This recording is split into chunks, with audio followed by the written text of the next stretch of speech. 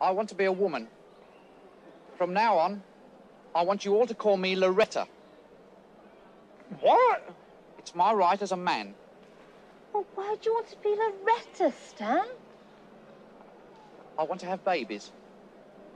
You want to have babies? It's every man's right to have babies if he wants them. But you can't have babies. Don't you oppress me. I'm not oppressing you, Stan. You haven't got a womb. Where's the fetus going to gestate? You're going to keep it in a box?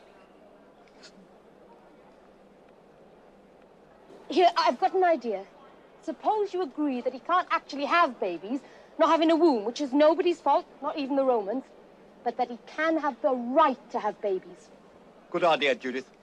We shall fight the oppressors for your right to have babies, brother. Sister, sorry. What's the point? What? What's the point of fighting for his right to have babies when he can't have babies? It is symbolic of our struggle against oppression. Symbolic of his struggle against reality.